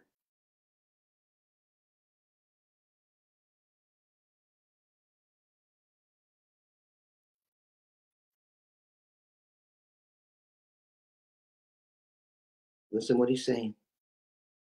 He's saying you really haven't grown. Because this is what he says, I counsel you to purchase from me gold refined by the fire. Gold by fire always represents character or heart motives. I counsel you to get the right motives from my heart of why you're doing what you're doing. That's a command here. Repent, right? And he says, then I want you, then you'll be truly wealthy when your motives are right and pure before me. I don't know the motives of my heart unless I seek the Lord. Then he says, and then white clothes to clothe you, to keep the shame of your nudity. Why do they have to be clothed? They think they're mature. We got it all together. But what they really are is they have never really grown. They're a state of an infant. You know what you have to do with an infant? You have to clothe them and you have to wipe their eyes and buy eye salve for their eyes. An infant has to have their eyes wiped, their body washed over, and they have to be clothed. So you say you're here, but you're really here. You know what the beautiful part about this is? Even if that's true, it can change in an instant. You can turn and be made whole immediately. Look at, that's why this is a good word. It says, therefore, listen to the amplified version of this. Those whom I dearly and tenderly love. Does that sound like he's angry? Or is this his love trying to tell us, look, no more Ishmael. You want to come into my glory? You want to get into heaven not just by escaping the fire? Do you want your life to be of value? Do you want it to be what I created it to be? Then, therefore, those I dearly love, I tell them their faults, convict them, reprove them, I chasten them, and I discipline, and I I instruct them. Why have God's leaders lost that? Very simply. Why is everything okay? You can just come as you are to the church. God loves you just the way you are. God loves you. He doesn't necessarily love the way you are because he wants to change the way you are into his image. You see what's happening with the churches today, mainline denominations, even charismatic churches today? There is a great falling away, as Jesus predicted. They're going after another gospel. And so with that being known, he says, I discipline and instruct them. Listen to these words. So be enthusiastic and earnest and burning with zeal and repent. Does that sound like a little thing to you? It says, be enthusiastic and earnest and burning with zeal to repent. In other words, consider where you're falling from. And when you see it, run as far away from it as you possibly can and repent and change. And the Lord now, after he finishes these speaking to the churches, all the local churches throughout history and up to this present day, everyone, he says this, behold, I stand at the door and knock. And now he's speaking to you.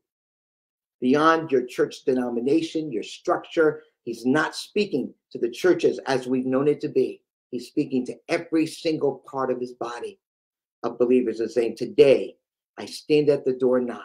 And if anyone hears and listens and heeds what I'm saying, my voice, and opens the door, I will come in to him and eat with him, and they will eat with me. I will reveal myself to you as the King of glory. And now, where are the arising sons of God? Next scripture. For he that overcomes. And this is the message today, to become arising sons of God. We've got to change what we're doing. We've got to see what God is building and what it's supposed to look like and what his desires are.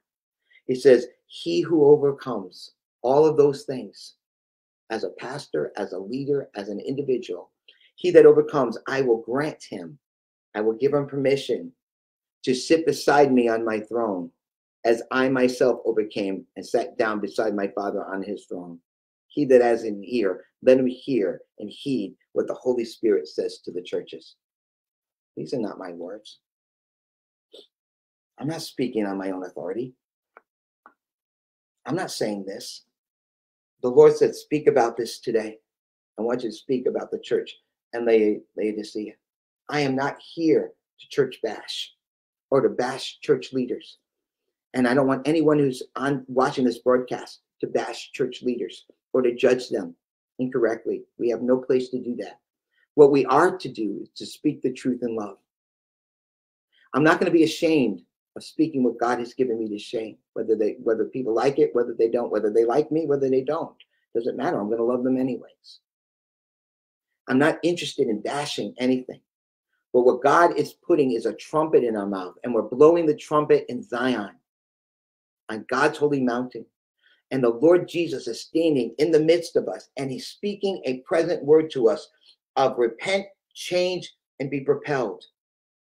No, repent, change, and overcome. They correspond to the three prophetic words God gave me in 2020, 2021, and 2022. If you repent, you'll be prepared. If you change, you'll be positioned. If you overcome, you'll be propelled with glory. That is the present word and work of the Lord, and why God is calling us to go to cities to converge, so that those of you that are watching this broadcast, maybe by the Spirit of God, will be drawn to come together in the gathering of the saints to meet the Lord the way that he wants to be met, to bring to the Lord what he desires, so that God can change us, redirect us, empower us, enable us, and bring us up through that door in heaven in Revelation chapter 4, verse 1, so that he can show us the things that are to come for your life, for your family, your children, your grandchildren, your churches, your ministry, your cities, your towns and states, so that it has a people equipped as an army of God with the new armor of the kingdom of God and the new weapons of today's warfare that God is giving us, that will subdue the nations, and transform them into the kingdoms of our God along and following King Jesus. Be careful, beloved. Even those of you that may have been called out, don't touch God's anointed. You don't touch them. I'm sorry. I'm not touching anybody tonight. You know why? I did it. Who am I to accuse anybody? I'm just telling you what God showed me, what God told me, what he worked in me, and from his word of God, and what he wants me to say to you who's watching this broadcast. That perhaps that this word would burn in the depth of your being. As a fivefold minister, that you would hear, wow, let me step back a minute, just for a moment. Lord, am I doing what you want? Is it mixed of flesh and spirit? Have I taken what you told me to do and I'm working it? Am I producing an Ishmael and not an Isaac? Can we at least ask that question? Can we at least ask God? And if he says, no, you're fine, then keep doing what you're doing. It's that simple. But maybe he'll say, yes, this is an Ishmael, because your worth is attached to what you're doing. If I asked you to walk away from it, could you do it? If you never preached again, ministered again, would you be content with just being mine? Would you be happy just being mine? He may ask you questions like that. But why don't we do it now before it's too late? before when we stand in the Lord and everything we did gets burnt up like wood, hay, and stubble. I'd rather find out today what I'm doing is not right or pleasing to the Lord, even though I'm trying to do what's right. I'd rather have him tell me it's not right. It's like a kid doing their homework. All right, they worked hard at turning that homework in, and they get 9 wrong out of 10. And they're so disappointed. Well, I tried. I did my best. Why did I get 9 wrong? And they're all upset because they got 9 wrong. And they're mad at the teacher because they got corrected. What's the teacher supposed to say? It's right when it's wrong? Right? 2 and 2 equals 7? Just so I don't offend you and hurt your feelings? What kind of teacher is that? You got 9 wrong, Johnny. But I'm going to show you how to get those 9 wrong right. That's what repentance does. Once you realize you got 9 wrong, he'll teach you how to get the 9 wrong right. And that's where you'll change. And that's when you'll become an overcomer. Thank you, Lord. Father, I give you praise and honor today. You love your people. You love your local church gatherings. Lord, you love the people that gather. But in Isaiah, Lord, you told them, I hate your gatherings. I hate your festivals. I hate your new moons. I hate your sacrifices. You said it right to them, Lord, because they were not from their heart. It was not from the heart. The heart motives were not right. He said, they're appalling to me. I don't like them. I don't like your gatherings because you do it for yourselves to meet your own needs and you don't meet mine. I know Israel and the leaders didn't want to hear that word of Isaiah either, Lord. And we individually may not want to hear that, Lord, because our worth has been built up in what we do for you. Come, Lord, separate our worth from our work so that we can hear you, so that you can correct us and teach us. And so that you told us in Malachi that you would come, the Lord that you seek would suddenly come to your temple. And who can endure the day of his coming? And who can stand when he appears? For when he comes, he's going to come like a refiner's fire and full of soap. And you said, I'm going to thoroughly purge the sons of Levi. Why? Like gold and silver, pure gold and silver, that they may bring to me offerings of righteousness. Come, refiner's fire. Come, full of soap, that we will be able to be refined like that gold and silver and remove everything in us that's not of you, so that we can bring you what you want. We can minister to your heart and your needs, that we can bring you offerings that you require, that you want. Not what I think you want, not what I want to give you, but Lord, what you want me to bring to you out of love and obedience to you alone. And I pray that for all of us today, God. And I pray that for the ministers that may someday watch this broadcast, God, that they'll hear your trumpet voice. They'll hear you say, but you deserted me, your first love. You're lukewarm. And if they are in that condition, God, or they're tolerating Jezebel, or they're like the church of Sardis, Lord, or wherever we are as a local church or as a minister or as a person, we would be enthusiastic and burn with repenting. I pray the release of the spirit of tears and true repentance and conviction to come upon those that watch this broadcast. Not pointing the fingers at others, but Lord, allowing you to search our heart. Like David, we pray, search us, O God. Try us and know our thoughts and see if there be any wicked way in us. Search us, O God. Examine our motives, Lord, and purify our hearts' motives with your holy fire. That our life would become the reflection of your life, that you would be seen as full-grown sons, that we would reflect you in your kingdom, and that when they see us, they would see you. And now I pray a release, strengthening, supernatural impartation, Lord, to all of us, that this word would become flesh in our life's experience. Now to you who can do exceedingly above all that we think or ask, to you, Lord, be all the glory. In Jesus' name, amen and amen. Thank you, Lord. Well, thank you, everyone, for staying on. This was much longer than I ever expected, but you don't stop when God is moving. You know, and if it's too long for people to watch, it's too long for people to watch. Those that God wants to watch it will watch it. Amen. Thank you, Lord. I want to thank you for your encouragement, for your love, you know. And again, for those of you that are watching for the first time, they've asked me, yeah, that's right, Donetta. That is really a powerful word. I didn't get to read all your comments. I'll go back and read them, and I'll write comments on them later. So if you check later, I'll probably comment on all you wrote. Some of you wrote some beautiful comments, but I just couldn't stop where I was to read them. You know, but thanks to you. If you're watching for the first time, and people ask me, how can we bless you? We want to bless you financially. Well, we have a PayPal account. If you want to do that, you can do that. There's no strings attached. No one has to give. But if you feel led and God touches you, and he wants you to do it, then we have that information for you. Also, our website is listed on there, I believe, too. That link for our website. So if you want to check it out for us, and hopefully as well, if you want to come to this Divine Convergence in New York, you can go to the website and find it. Okay, it's under the events page. Okay, and if you click on it, it's filling up fast. So really, a lot of people are coming. So you might want to sign up, because it's by invitation only, and we only have a certain number of seats. And you may want to reserve your room now while you have the opportunity. But I encourage you to come to this convergence. You will be, what I'm sharing with you, you will experience. We will experience together, so you can have a taste of it. And if you're a pastor and a leader, maybe that would be a really good thing, that you come and you taste it and see for yourself. Come drink from the fountain of life, and let the Lord, work it in you, because work and show you how his body functions together. It's not that there's something wrong with you. It's just to see the new wineskin and drink the new wine together. Amen. So if anyone needs anything, we can pray for you, serve you. We are here. My email is up there, and you can contact us even on you hit the, I think it's the About Us. If you just hold it, there's a prayer request form you can fill out on there too. So check out our website. It's a blessing.